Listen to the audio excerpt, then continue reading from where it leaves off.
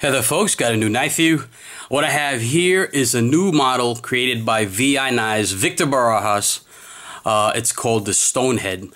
If you guys don't know who Victor is the brother of Edison Barajas, who is more commonly known in the knife community as Sharknico. So this is his brother Victor, who also is a knife maker. And if you don't follow him on Instagram, I think you should. Victor is another knife maker that's up and coming. That's one knife maker to watch. So he was kind enough to send me his new model, the Stonehead, and I want to share it with you guys, just for you guys to check out. All right, let's get to it. So again, this is the Stonehead, and I'll explain in a little bit why it's called the Stonehead. It's actually pretty cool how he came up with a name. All right, let's just do some specs on it. Yes, right away, you might have noticed the sculpted pocket clip is zirconium. Very nice. A little background on the pocket clip. What does that look like to you guys? Yeah, looks like a necktie. So if you look at Victor's other models, you'll see the sculpted necktie clip. On this particular model, this is what he calls the skinnier tie. Skinny ties. If you guys are into business attire, especially you hipsters with the skinny ties, this is fashion modeled after the skinny tie. Victor told me that the only time he really gets dressed up is when he goes to mass, and he got inspired to do pocket clips in the shape of a necktie, very similar to his brother Edison, who does the shark or fish-like pocket clip. But it's pretty. But what he did tell me is that this one's the skinnier clip. On his other models, they might be the regular conventional tie where they're a little bit thicker. But it is fully sculpted zirconium polish on a high grit. Give you that high polish. Very nice. Excellent. The handles, it is a liner lock. The handles is this beautiful silver lightning strike carbon fiber.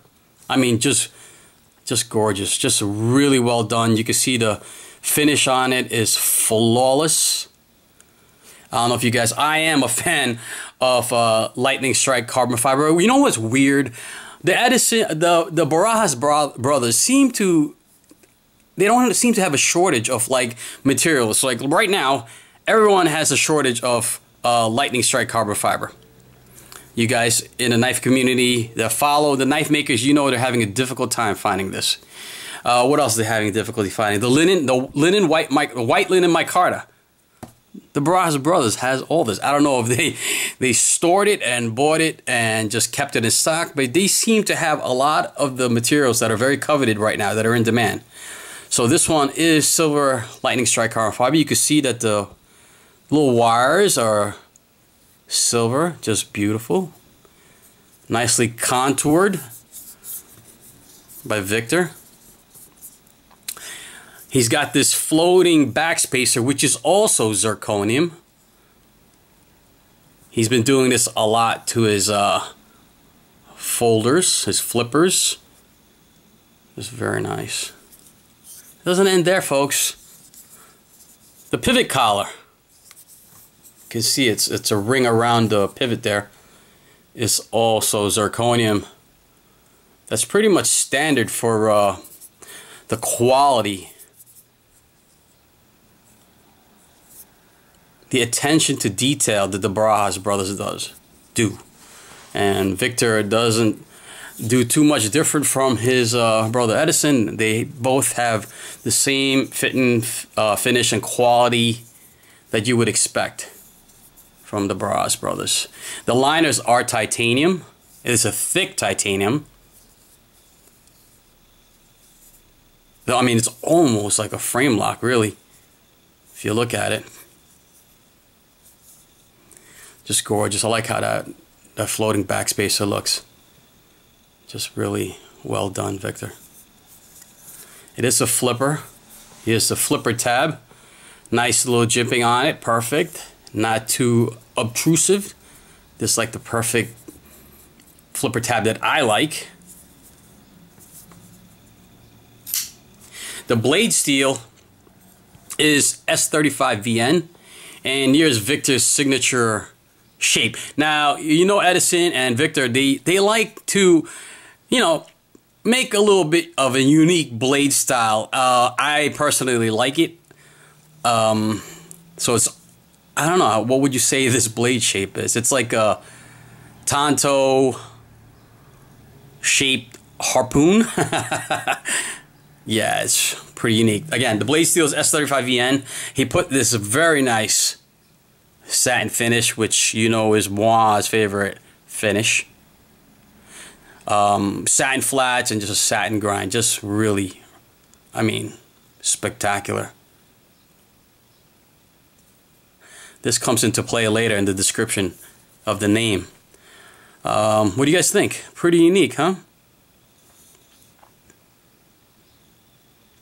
So it's, yeah, it is kind of like a, I wouldn't say Quaking. It definitely has the influence of a Quaking type knife. No jimping.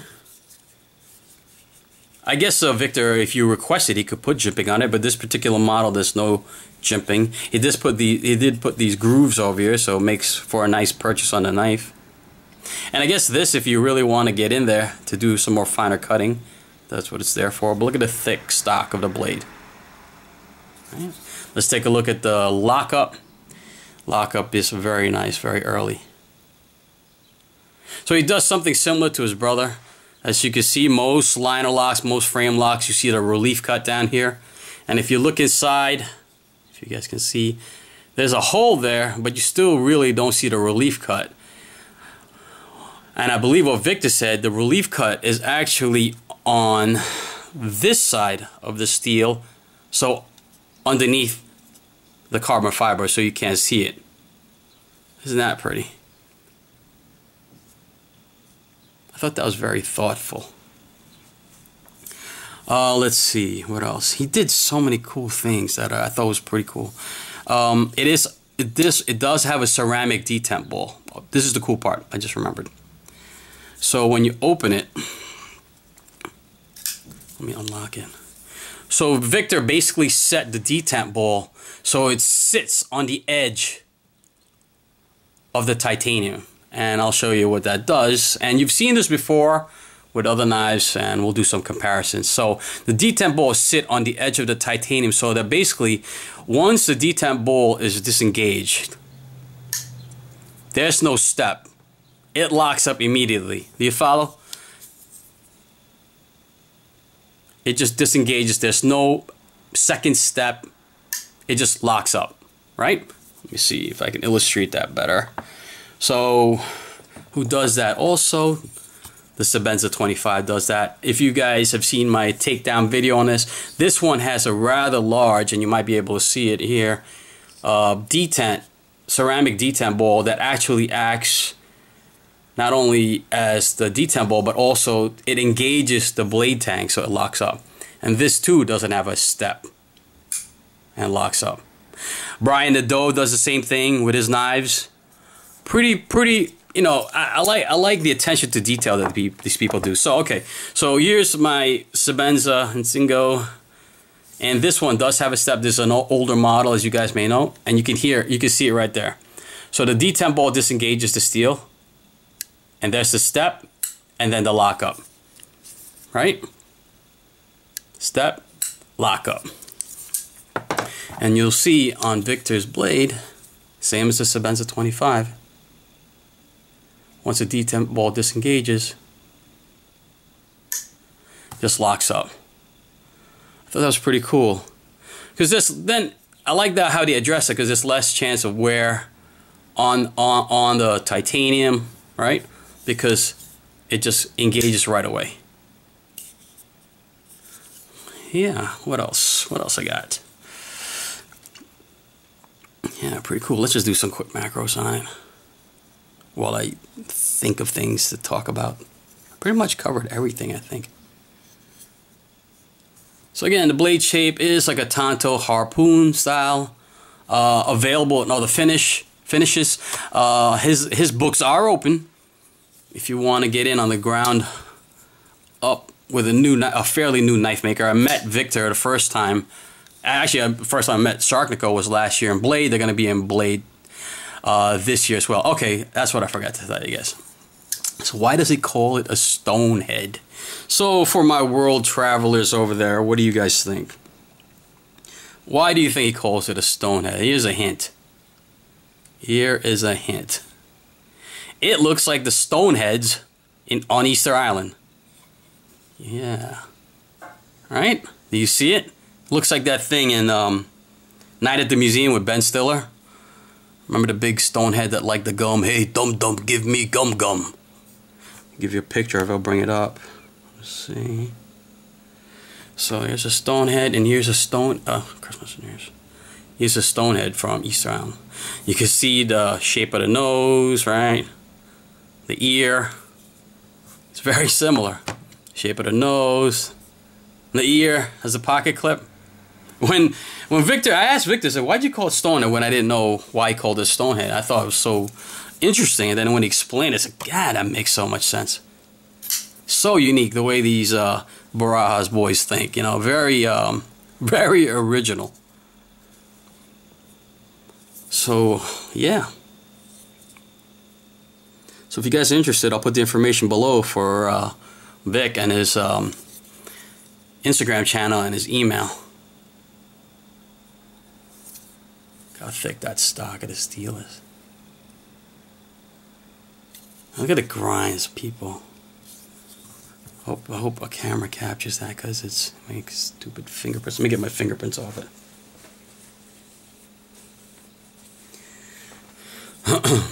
It's just beautiful, beautiful satin. I mean, really flawless satin.